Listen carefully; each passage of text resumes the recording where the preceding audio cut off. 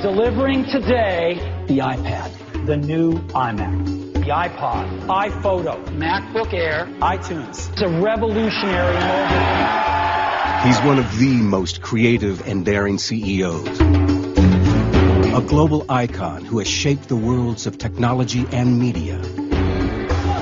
His products are adored by millions.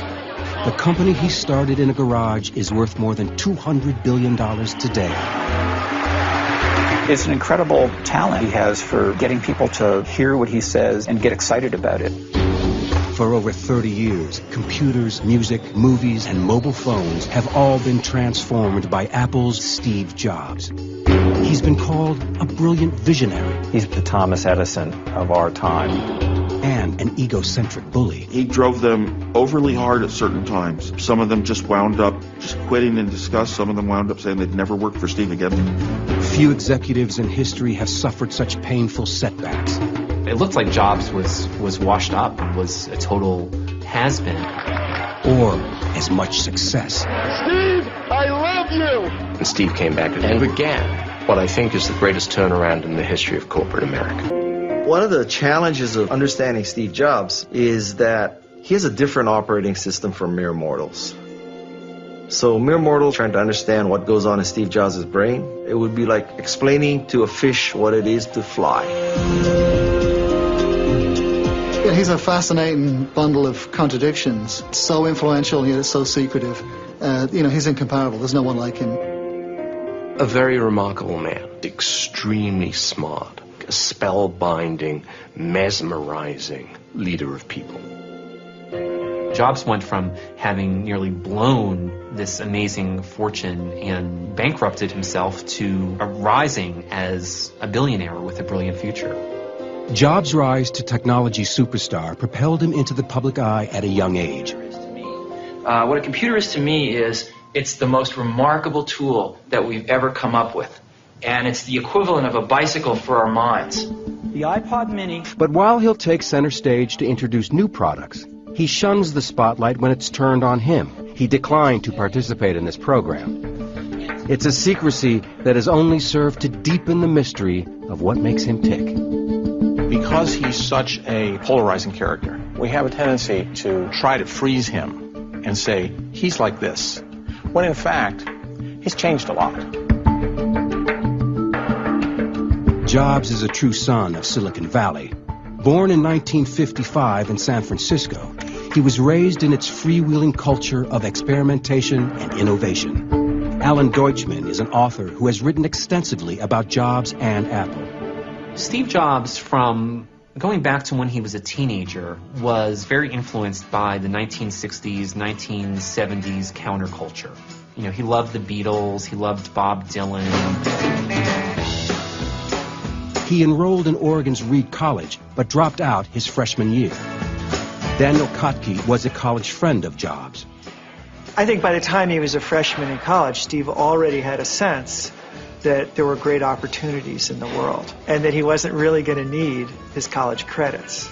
Robert X. Cringely was Apple Computer employee number 12. When I met him, he was, I think, 19 years old. He had hair down to his waist, and he only ate fruit. And he was, clearly a hippie.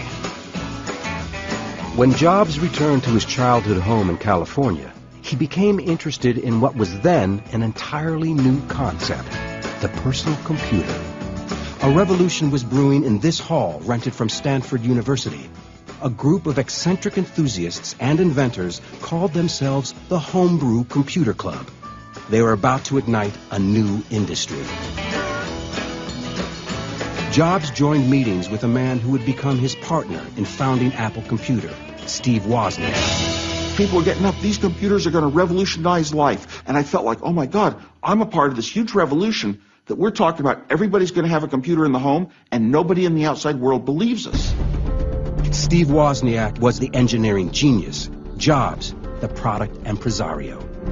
He really wanted to make something in life. I don't to this day know a lot of what drove him that way, but he really wanted to have a company and a success. Projects that I would design and build very frequently, Steve would say he knew how to sell it. Jobs' family lived in this Los Altos neighborhood. He and Wozniak took time off their day jobs to set up shop in the family garage. We didn't have a telephone to phone the computer stores in the garage. That was in Steve's bedroom. The team's first computer, the Apple I. It was a circuit board that users would generally build into a makeshift wooden box. As the tech industry in Silicon Valley took off, Jobs saw opportunity. The penalty for failure for going and trying to start a company in this valley is non-existent. There really isn't a penalty for failure either psychologically or economically, in the sense that if you have a good idea and you go out to start your own company, even if you fail, you're generally considered worth more to the company you left because you've gained all this valuable experience in many disciplines. To bring their ideas to life, the Apple team needed capital. Jobs convinced angel investor Mike Markkula to invest around $90,000 and a line of credit in the fledgling company. In exchange, Markkula got 1/3 ownership and started a 20-year career with Apple Computer. It was exactly what they needed to create their new computer, the Apple II. It became the first highly successful, mass-produced personal computer. What was revolutionary about the Apple II was its use of color, the fact it had a built-in keyboard, and it was the first one to look like a consumer device. And so it was a huge success. You know, it was an astounding success right from the beginning. At 23, Jobs and the Apple team were soon making more money than they knew what to do with. Steve came to me one day and he said, "You realize our stock is worth more than our parents have made in their lifetime." I was stunned. What the heck? How can you have so much? And then 6 months later, you have 10 times more. They were the stars of Silicon Valley and the cover boys for a new industry. Michael Moritz is a former Time magazine reporter and a legendary Silicon Valley venture capitalist. Inevitably, these companies aren't really companies at the beginning. They're a product. The next question was, where do they go from here?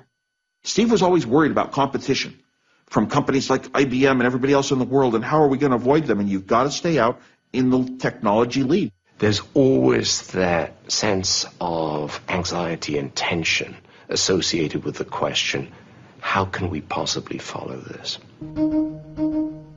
In 1979, after a stock deal worth an undisclosed amount, Steve Jobs was allowed access to what was known as the treasure trove of Silicon Valley. It was Xerox PARC, the company's famed research and development laboratory. Jobs and his team saw the future here, the way computers would be used, including the use of graphics and a small device that had not yet been revealed to the outside world, a mouse. He saw it. He was just blown away. He thought, well, this is the future of computing. So he went back to Apple and grabbed people who he worked with there and said, you know, you've got to see this. And you'd see 2 programs at once, and I was stunned. And you'd see 3 programs at once, and I thought, oh my God, once you have this machine, you're never going to want to go back. It's a one-way door. Your computers are going to be this way, and you'll never go back. Leander Caney is the editor of the blog Cult of Mac and the author of the book Inside Steve's Brain. Xerox had invented the entire paradigm of modern computing, but they had no idea what they were sitting on. But Jobs did. He wanted to bring the graphical user interface to Apple Computer. But first, he had to deal with a power shift going on inside Apple. Although Jobs was the founder and creative force of Apple, the Apple board of directors wanted an experienced executive to be president of the company. Jobs interviewed dozens of candidates before he focused on someone from outside the tech world, Pepsi CEO John Sculley. I wasn't really interested in joining Apple or being the CEO of Apple. I thought I was highly unqualified. But Steve, in those days, he had long black hair and very piercing palmetto berry eyes. He looked down at his running shoes, and then he looked up at me.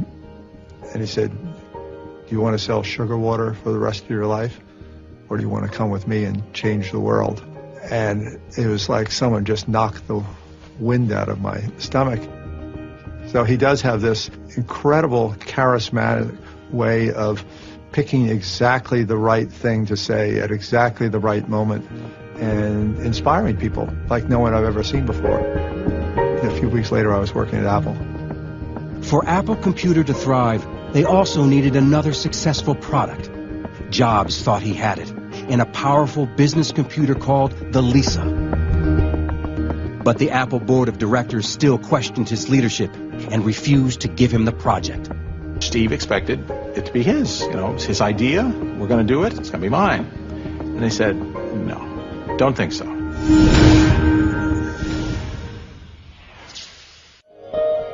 By 1981, Steve Jobs was taken off Apple Computer's Lisa project. Steve was used to succeeding. Being turned down to be the head of the Lisa division was his first personal failure. Even though he was chairman of the board and co-founder of the company, they said he wasn't experienced enough to run the Lisa team. And so he was unhappy about that. Jobs threw himself into another project, a computer created by Apple employee Jeff Raskin that would use similar technology, but be available to consumers at a much lower price. He felt this would break open the market. Or rather, to characterize Steve's brain properly, or rather, the market ought to break open, you know, if the market had any sense. The project was named the Macintosh. He set up shop in an outlying building in the Apple complex and took a small team of Apple's best engineers with him. There was a black pirate flag flying on a mast on the front of the building, and this signified what Steve said was, we're the pirates, and the Lisa team were the Navy. Also during this time, the 29-year-old Jobs bought an historic mansion in pricey Woodside, California. The 17,000-foot Spanish mansion was considered by some in town to be a cultural landmark. He lived there as a kind of weird hermit recluse while developing the Mac, and it was famous for being completely empty of furniture. He slept on a bare mattress on the floor. Jobs' obsession was the Macintosh, and his intense drive began to take its toll on the Mac team. He was just impossible to work with. He just scared the bejesus out of people and wouldn't accept anything but the most amazing breakthroughs, which is impossible to deliver on a day-to-day basis. His standards just got higher and higher and higher. And people would bring him work to look at. It would be 1 o'clock in the morning. Sometimes Steve said, I'm not even going to look at it. And they, well, Steve, I've worked on this thing for 25 hours. And he said, I know, but it's not good enough. You know, go back and work on it some more. Some of them just wound up just quitting in disgust. Some of them wound up saying they'd never work for Steve again. They just couldn't. When the exhausted team finished, they had a revolutionary new computer. Many of us have been working on Macintosh for over 2 years now, and it has turned out insanely great. Guy Kawasaki was the software evangelist on the original Mac and is now a Silicon Valley entrepreneur and venture capitalist. Like 60 seconds after I saw the demo of Macintosh, it was so cool. Angels started to sing. I mean, it was a beautiful experience. When you saw Macintosh for the first time, you have to put yourself back. It's 25 years ago now. That was a religious experience. This was supposed to be the computer that tamed the complexity of everything associated with the world of computing to make it available, as Steve would say, for mere mortals. It was a giant step into the future. It was extraordinary. What it wasn't was particularly useful, but that didn't matter. The computer was beautiful, but had limited functionality. For the Macintosh to succeed, Jobs needed great software. He turned to another industry prodigy, Bill Gates. In the lead-up to the Mac launch, the two pioneers appeared together at an Apple event. Microsoft had been writing software for the Mac for 2 years. Jobs didn't know that down the road, Bill Gates would become his main rival. For Jobs, the enemy was IBM, and a PC that was taking over the market. Will Big Blue dominate the entire computer industry? The entire information age? Was George Orwell right? Today we celebrate the first glorious anniversary of the information. Jobs, the underdog, took aim at the giant with a spellbinding commercial. Everybody who was around at the time remembers the most memorable moment of the launch of the Macintosh, being the Ridley Scott commercial. There was this dark, Orwellian vision of the future. It aired nationally only once, on Super Bowl Sunday in January of 1984, but the impact was explosive. We estimated we got $45 million of free publicity of it being run over and over again by television networks all over the world because no one had ever seen a commercial like this before.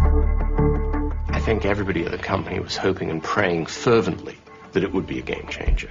But it was dismissed by the high priests of computing as little more than a toy.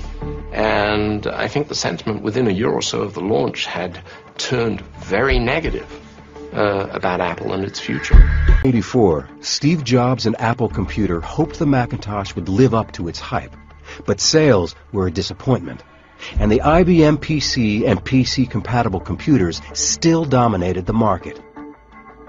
Internally, trouble was brewing at Apple Computer.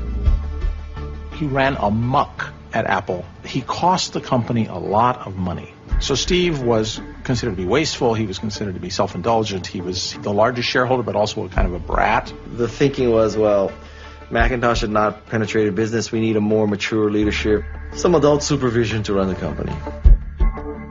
Tension in the company rose as an internal power struggle threatened to tear it apart.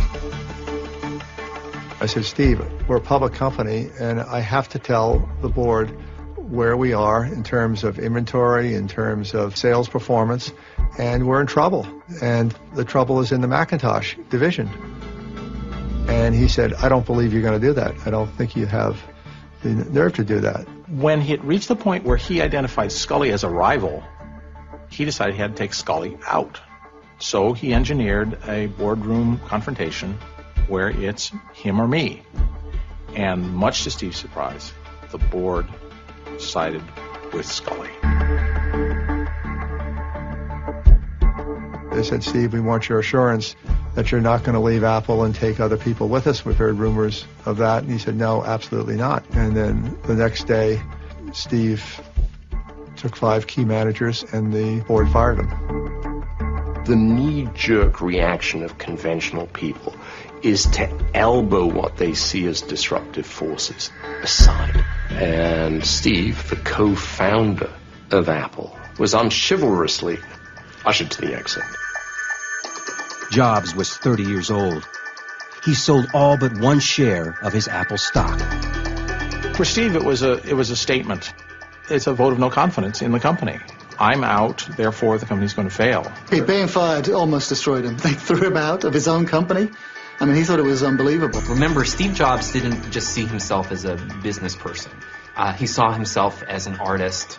He saw himself as a revolutionary, someone who wanted to change the world. You know, I think there was a brief flirtation with the idea that Steve Jobs could go into politics, which, of course, looking back seems absurd because Steve Jobs is the least diplomatic person in the world. There were all kinds of ideas, and it turned out that he wanted to go back and once again create the most insanely great computer in the world. Taking 5 top managers, in 1985, Jobs moved on to start a computer company called Next. For Jobs, it was about more than just creating a personal computer. It was about trying to reinvent the company. It was about creating the ideal work environment. It was about creating the ideal architectural environment. You know, Next had to be perfect in every way, something that would help change the world. Very modest ambitions. The product was powerful inside and out. A highly designed example of Jobs' perfectionism. The Next machine was beautiful. It had this, black design. It was kind of like, Darth Vader's computer. But Jobs struggled to find a market for the expensive computer. It was only a matter of time before Next was in trouble. At the time, it was this incredible workstation, and it's going to be a high price point. But if anything, Next also shows that lots of things have to fall in place. But Jobs did refine a business strategy he would use again and again. He learned at Next that he got a lot more attention by being secretive than he did by being open. And frankly, he didn't really have much to show. So being secretive made it appear that he had more than he really had. As Next burned through capital, Jobs faced a tough choice: abandon the computer or face bankruptcy. Jobs always loved the computer as art object. It was a big deal when they realized that very few people were buying their hardware, but it turned out that their software was just breathtaking. The decision? Ditch the highly designed computer and focus instead on selling what makes it run, the company's elegant operating system.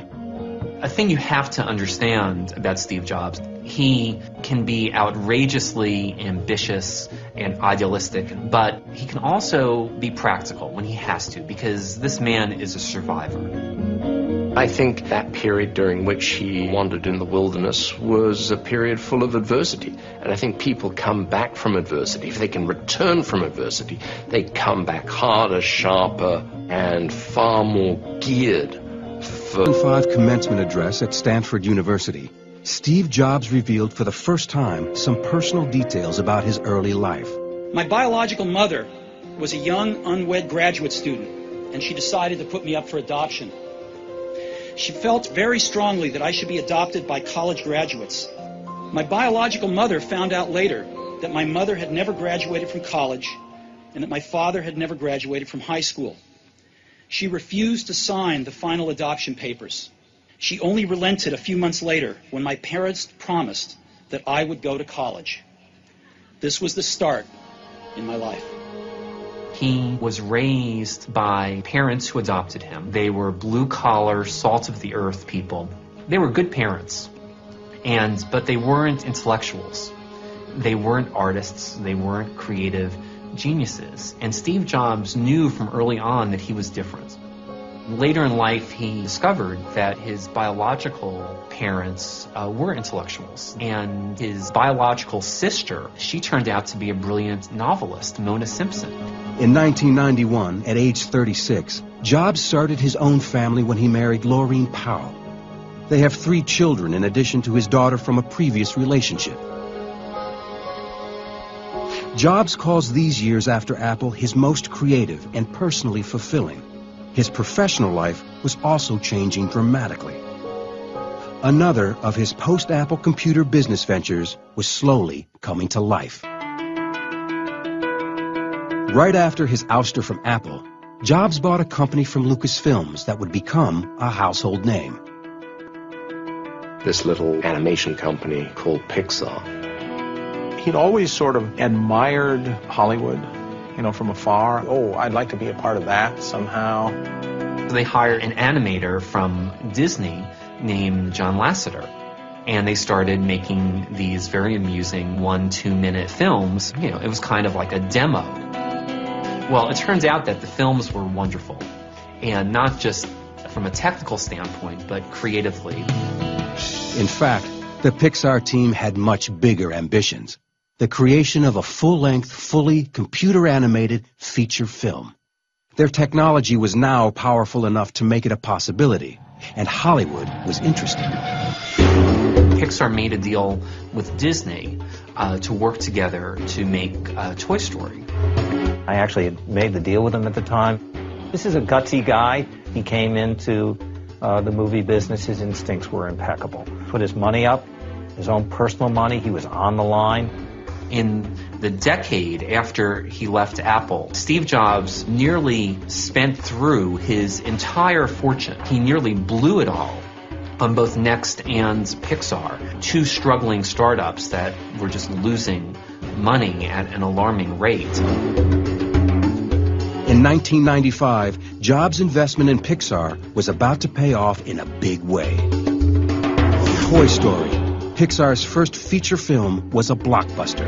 I am Buzz Lightyear. I come in peace. Oh, I'm so glad you're not a dinosaur! It earned $356 million worldwide and became 1995's highest-grossing U.S. movie. Pixar, which really created probably the most successful genre in the movie business today, which is CG animation. It was an enormous success, and based on the incredible performance of Toy Story, Pixar was able to go public, which wound up making Steve Jobs a billionaire. It had been 10 years since he'd been fired from Apple, and the drama and turmoil at the company continued to get worse. In a 1996 interview for the PBS series Triumph of the Nerds, Jobs' wounds were still apparent. He destroyed everything I'd spent 10 years working for, starting with me. Today, in a surprising admission, John Sculley looks back on the Apple Board of Directors' decision to oust Jobs. In hindsight, I think they made the wrong choice. You know, they should have chosen Steve. The talent that Steve has is so extraordinary. We should have figured out how to work with it. Scully's replacement, Michael Spindler, was also gone, and a third CEO, Gil Amelio, was struggling to keep the company afloat. Apple Computer was out of ideas and desperate. After Steve left the company, it lost its compass, lost its mission. It lost its founding spirit. Its products got old and stale. And during that whole period, Microsoft had gotten stronger and stronger. Computers running Windows accounted for nearly 80% of the market. Apple's market share could not break 11%. And their ousted co-founder was sitting on an operating system that could save them. This is why they ended up going back to Jobs, because they wanted Next's operating system. It's like the secret sauce, it's their springboard into all the future products. In an ironic and stunning turn of events, Apple Computer bought Next for over $400 million. We're going to be building our next generation operating system on Next technology. Selling Next to Apple, well, that's sheer genius. You just have to say, wow. Gil was sort of a victim of the time, you know. The board made a change again. Steve Jobs returned to the company he helped create and became interim CEO. And so there began what I think is the greatest turnaround in the history of corporate America.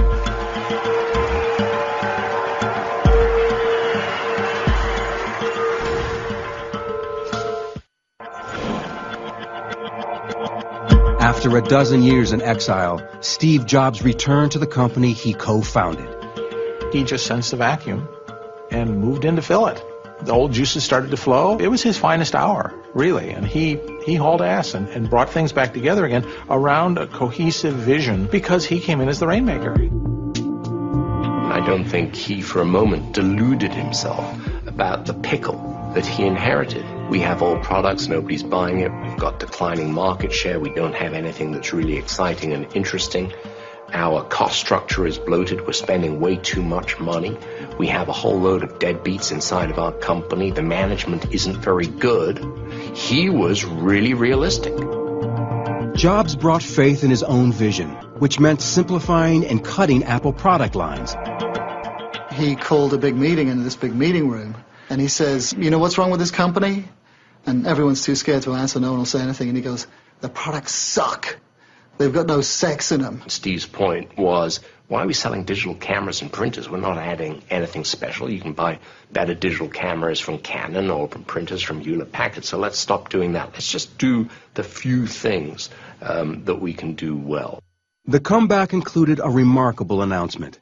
Bill Gates, who had long been considered Jobs' main rival, would invest in Apple Computer. Microsoft invested $150 million in Apple to help save the day. That must have been the low point for Apple. I happen to have a special guest with me today via satellite downlink. And if we could get him up on the stage right now.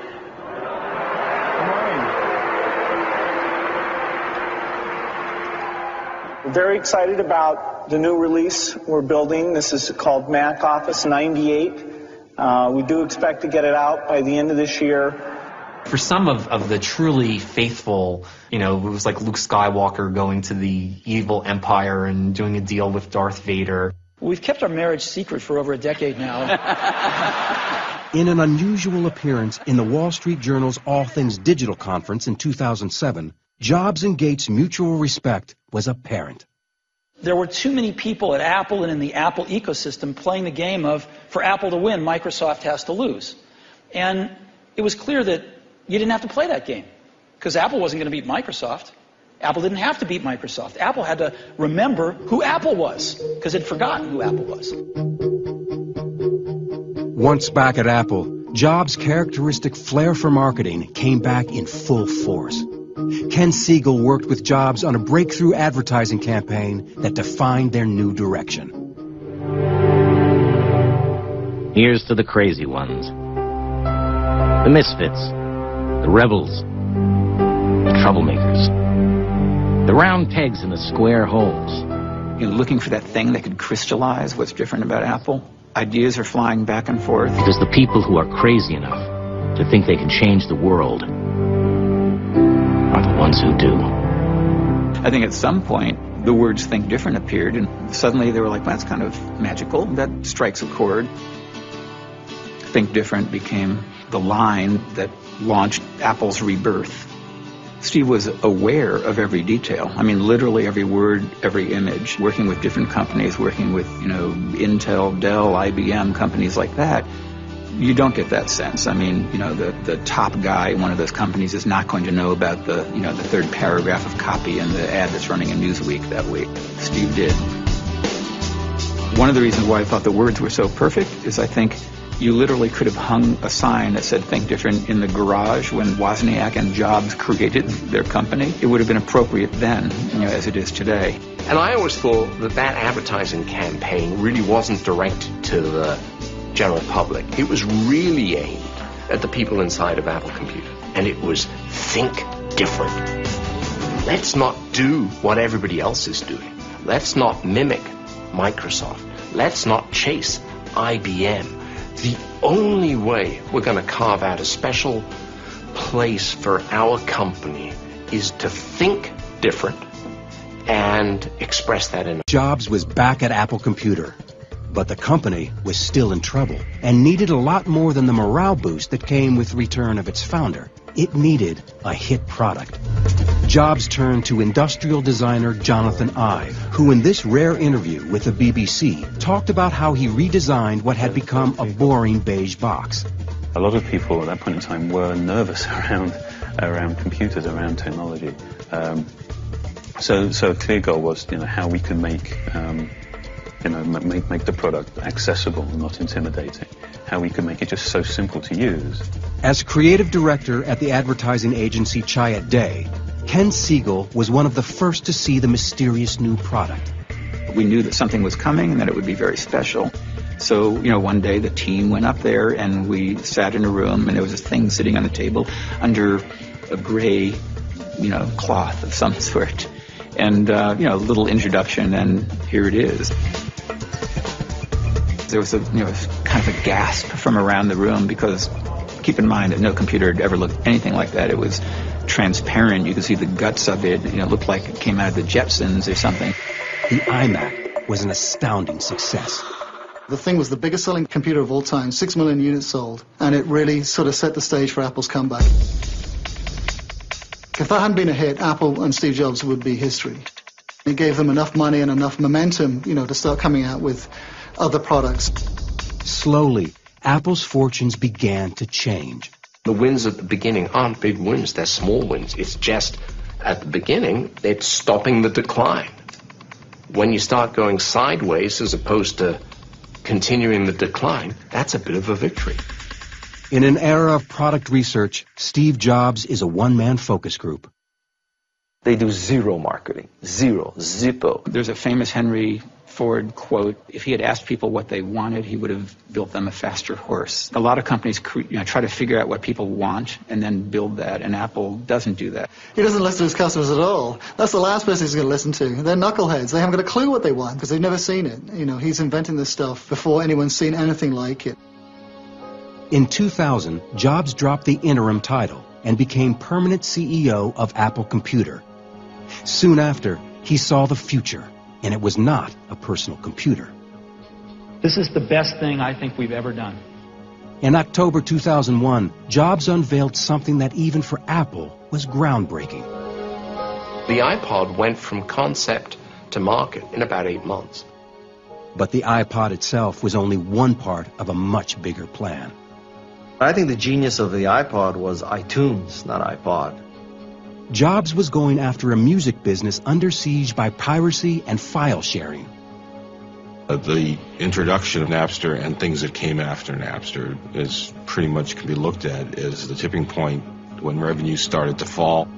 Larry Kenswell and other music executives were called up to Apple's Cupertino offices to negotiate terms that would define the future of the music industry.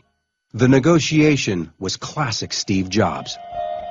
He simply said, if I can't sell it for 99 cents on my store, I am not selling it. That's it. No discussion. The music industry had few other options. In business, you're used to a lot of give and take. That's not Apple's way. Apple's way is they get what they want. It seemed like a good deal at the time, until iTunes became available on Windows as well as Macs.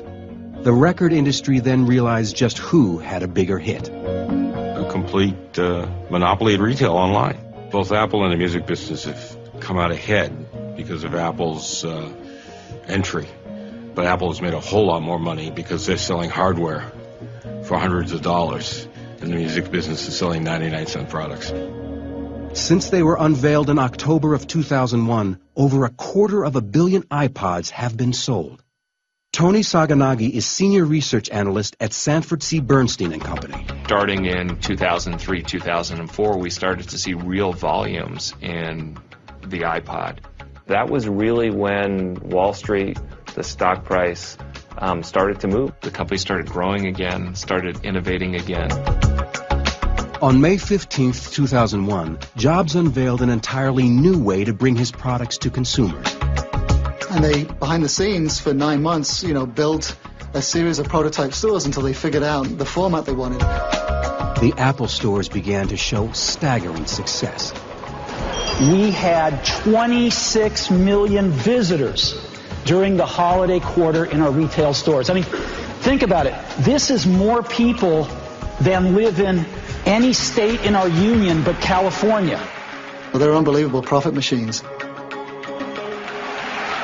The company's product launches became huge events. Anticipation and speculation grew to a fever pitch with every new product, much of it due to the showmanship of its leader. Good morning and welcome to Macworld. We've got a lot of great stuff for you today. He likes being the center of attention. He likes running the show. He's a big rehearser. Being a hippie, you wouldn't guess it. You would say, oh, he goes up and wings it. Forget it. There is nothing winged here. We went into the holiday quarter with the best lineup of music players on the planet. If you're an Apple product manager and Steve is going to introduce your product, the prior 3 months to that day, your life is hell. And it's only going to be 10 seconds. But at 10 seconds, you're going to sweat blood for those 10 seconds. It's the new iPod. It's a perfect match because he's a showman who can really introduce a product, and he has great products to introduce. You can be a great showman and have a piece of crap and fail. You could also have a great product and be a lousy show person and also fail. He's both. He's got the engineering behind him, and he's got the ability to do it.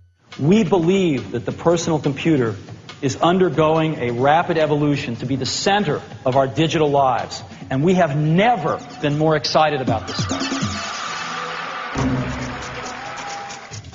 Jobs' signature approach is known as the reality distortion field. You just want to believe everything the man says. It's an incredible talent he has for getting people to hear what he says and get excited about it. The reality distortion field is when he's in this sort of Svengali role where he says, and it only costs $1,800, and people applaud.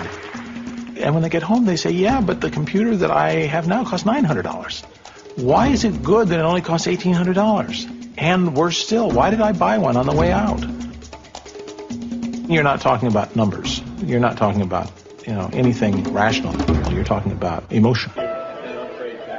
In the summer of 2004, Apple Computer was thriving, but its leader was not. Just over a month after he appeared on stage at this Apple event, Jobs sent a shocking email to his employees.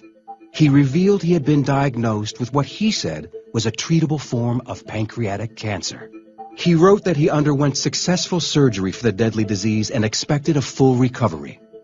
When he returned to work a month later, questions remained about what his mysterious illness would mean for Apple's future.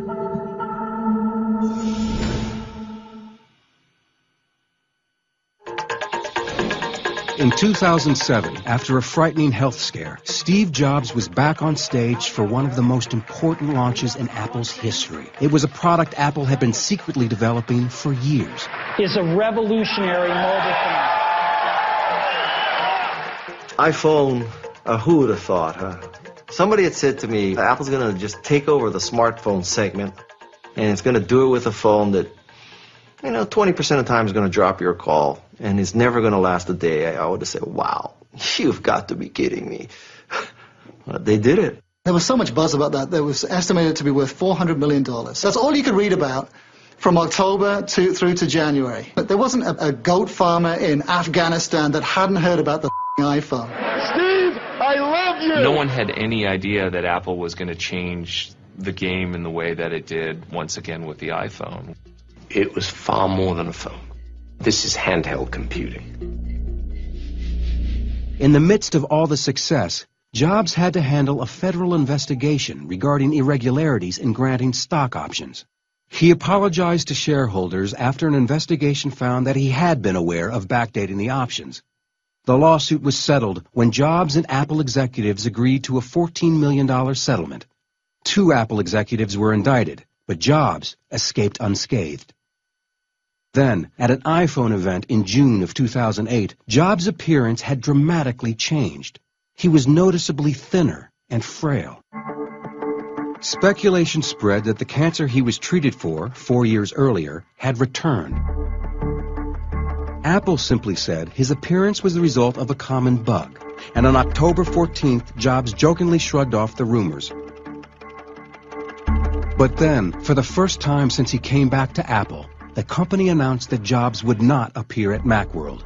In less than 3 weeks' time, with the mainstream media and blogosphere in a swirl about his condition, Jobs publicly released a letter to Apple employees that said his continued weight loss was the result of a hormone imbalance. Just 9 days after that, on January 14th, he finally said his health problems were more complex and announced a medical leave of absence. Day-to-day operations were turned over to Apple's chief operating officer, Tim Cook. One of the few, if not the only, bum rap that Apple has among investors is that they are secretive and they are not as communicative as other companies. On Steve Jobs' health, investors feel we own the company. We ought to know if the leader of this company has a risk of not being able to continue to lead it, or may only be able to lead it in diminished capacity. 4 months later, on June 20th, Apple leaked the stunning news that Jobs received a liver transplant in Memphis, Tennessee. In September 2009, he returned in his trademark outfit to his familiar mark on stage. As some of you may know, about 5 months ago, I had a liver transplant. So I now have the liver of a mid-20s person who died in a car crash and was generous enough to donate their organs. And I wouldn't be here without such generosity. I'm vertical. I'm back at Apple, loving every day of it. State senator. Jobs has since admitted he nearly died waiting for a liver transplant and has become a public advocate for organ donation. I was almost one of the ones that died waiting for a liver in California last year. I was receiving great care here at Stanford. But there were simply not enough livers in California to go around. Not even a dreadful illness could sideline the recovering Jobs from another insanely hyped product launch. In 2010, he revealed yet another device with his typically less than subtle script. It's phenomenal, fantastic. It's the best device I've ever seen, and we'd like to show it to you today for the first time. And we call it the iPad. The post-PC era has begun, and Steve Jobs has already grabbed the lead. In a sign of the shifting tension between tech giants, a fierce battle is developing between Google and Apple. Google is moving into the mobile market. Sales of new phones with their Android operating system have surged past the iPhone. Despite all the cutthroat competition, Steve Jobs' place in history is secure. Looking back at the 2005 Stanford graduation, Jobs gave what some now consider to be one of the best commencement addresses of all time. Don't let the noise of others' opinions drown out your own inner voice. And most important, have the courage to follow your heart and intuition. They somehow already know what you truly want to become. Everything else is secondary. Ever a child of the 60s, he signed off with words from a favorite source, the Whole Earth Catalog. Stay hungry, stay foolish. Thank you all very much.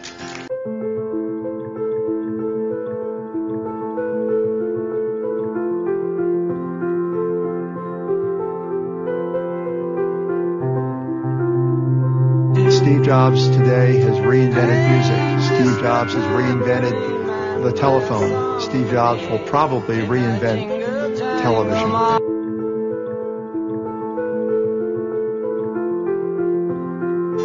And you could say, well, what's the big deal? Anybody could have done the Macintosh. Anybody could have done the iPhone. Anybody could have built in CD-ROMs into computers. Anybody could have put FireWire. Anybody could put USB. Anybody could create integrated graphics, fonts, Anybody could have done any of this. The reality is, nobody else did it. And so, that's the genius of Steve Jobs.